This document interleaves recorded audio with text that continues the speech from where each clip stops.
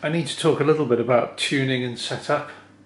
Like a lot of people here, I started off by building a nerdy Gurdy, which is the basic 4-stringed nerdy Gurdy. There is now a 6-string version. So what have you got here? You've basically got 2 melody strings. Not always, but often one of them is tuned an octave higher than the other. And then you have a drone. You can see this one is thicker. And then you have a trumpet string, which also has the dog, which is side tensioned, and that's the bit that vibrates as you crank and produces your rhythm section, if you like. So we need to replicate those features on our MIDI version.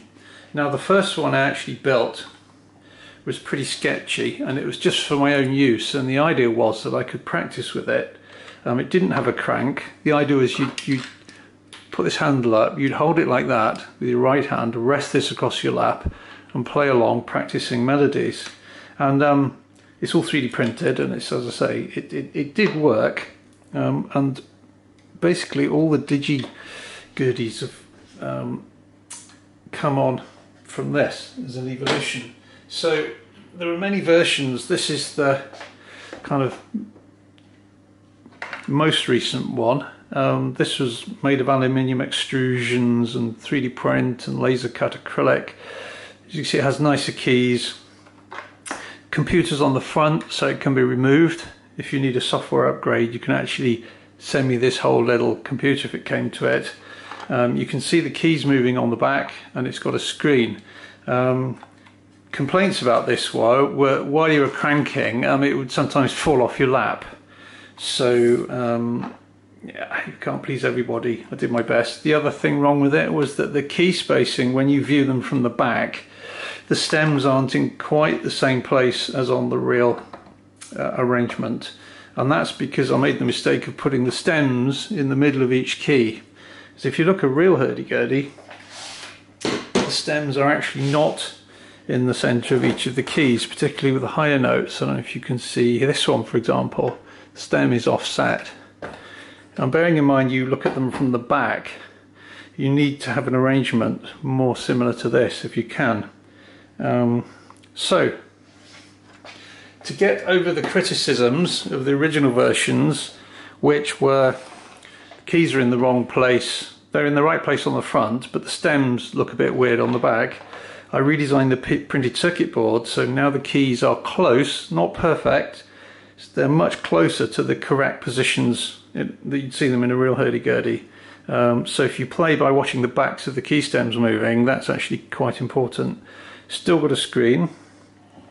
The complaints about it falling off your lap and the crank being in the wrong place, sort of in physical space, is overcome by actually making it hurdy-gurdy shaped. So we now have a sound box, even though it doesn't contain anything much. It's just there to put the key box in the right location physically relative to your left arm, and the crank the same. And there's also location points where you can put guitar strap mounts should you wish to do that. So I'm now going to move on to talking about how you actually set up and tune it. So one of the first things you might do when buying a hurdy-gurdy as a beginner is to buy this book by Doreen and Michael Musket.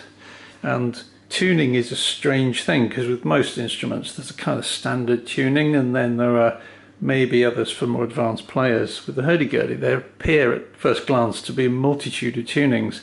So if you're a complete novice, where do you begin? So if you open up the book, you can see that for kind of basic tunings, there's the so-called GC tuning, which allows you to play in the keys of G and C.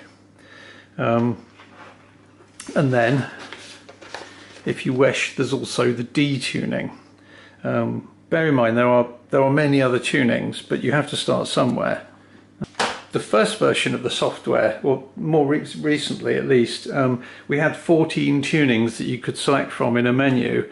And what I've done, with a lot of help from much better players than me, is whittle this down to a set of 4 tunings which are offered to you in a menu, which you can then modify. And you modify them using an octave up and down button here, which shifts all the strings up or down 1 octave, and also there's the capo button here, which simulates an actual mechanical clamp device available on some hurdy-gurdies, which will do the job physically. Now I'll show you the screen and I'll show you how these are set up. For this particular demo, I'm going to connect the USB lead to an extender. That's female, that's male, and it plugs into what's known as the Apple camera adapter, which is just basically a standard female USB full-size connector there, which runs to the Apple type, I think it's called a lightning connector. I'll also show you working with FluidSynth on an Android phone later, but just for now we're going to talk about tuning setup, not about apps and things here. I'm going to plug it in and it's going to draw its power from the iPad in this setup. Open the app. Right. Now it does a self-test. It's detected that there's a crank connected because the crank is connected. In other words, the key box has not been removed. The key box will play, it'll do all these functions apart from cranking, detached from the main body. So do you want to keep the last settings? That means it will remember your previous tuning settings. This is good, isn't it? This is helpful. So I'll say no, just so you can see how to set it up. So we'll click no. Now it says dark blue button, no. Now in all these menus, this key is the dark blue button. I'll probably end up painting the ends of the keys. And this one is light blue, and we use these 2 keys at each end to select things in menus. So we'll press that key. It then gives us another choice. What style of display do you want? You can have a do re mi type display, which is more popular in France, I believe, here, or we can actually have the notes on the like G3, G4, that kind of scale. So let's have notes. So we'll find the light blue key, we'll press it, and there it goes. So now we're moving to the tunings menu. And it's giving us just 4 options. You select from these with keys 1 to 4. Which keys are 1 to 4? In our imaginary world, the keys for selecting things in this menu are numbered 1, 2, 3, 4, 5, 6, 7, 8, 9, 10, 11, 12, 13, 14. And they're used throughout the menu selection system. That's the dark blue key, that's the light blue key, and that's what everything on this menu refers to. So let's say we're going to choose the first tuning. So we'll press button number 1. Right, now it reminds you, the first line, you've got GC tuning with C drones. Melody channel 1 is G5. Melody channel 2 is G4. The trumpet, that's the one with the buzzing sort of dog attached to it, that string. That's channel 3. That's C5 at the moment in default form. And then the drone string on channel 4 is C3. There are 2 more channels you have to set up on the iPad. One controls the buzz sound and one controls the sound of the key clicks. Because on a real hurdy-gurdy, these keys make a clicking noise as they move. So if you want to just keep those as they are, you just press the light blue button to continue. However, you may want to alter them. How do we alter them? Right, you press, see the octaves up and down buttons here? What happens if I press one of those?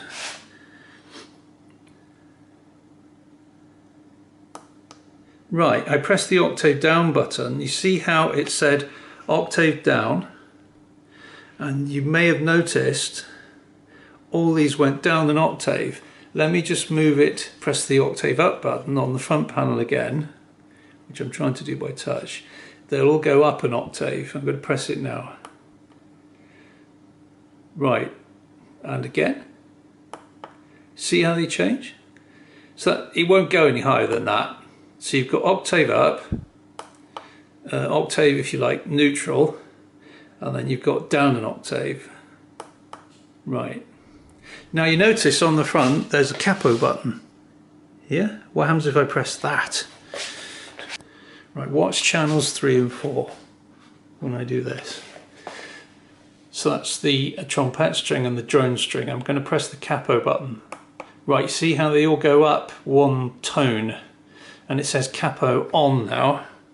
If I press the capo button again, the capo is released and those two strings go down a tone. So the bottom line is, using these 4 initial menus, just options, and then combinations of octaves up and down and capo, you've got a whole myriad of possible tunings. But if you're a beginner, you can just stick with picking one of the base 4 tunings and just playing with that, maybe using the capo on or capo off as you start to read, you know, what these things mean. So let's say we've accepted this tuning. We're going to press the light blue button to confirm it. Oops, there we go. Now, do you want the drones on? You can play just the melody strings, or you can play with the drones on. So let's have the drones on. That's the light blue key for on. Drones on. Right, it's ready to go. So if I crank, I think some sound should come out. Right, it's actually playing G3 as the open string. Now, what if I get bored with, also I can get a buzz out of it.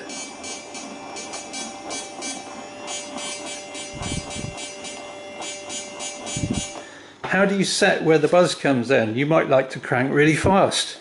You adjust the sensitivity as to where the buzz cuts in and out with this knob here, which for me is set just right. What's this button for? This simulates cranking at a set speed. So you can't be bothered to crank, you just press it. Right, so everything's on now. That's equivalent of slowly cranking. See, off we go. Now that, you might want to stop cranking, of course, so what do? You press it again. And that's it. Now, if the key box is removed, and you go through this whole process again, it will detect automatically on power up that the crank's not attached, and in that case you turn on the sounds or turn them off just using the blue button alone. So this works independently of the sound box and crank should you wish something a little more portable, and in that situation you would put your right fingers through here, rest this on your lap, and with your left hand play away.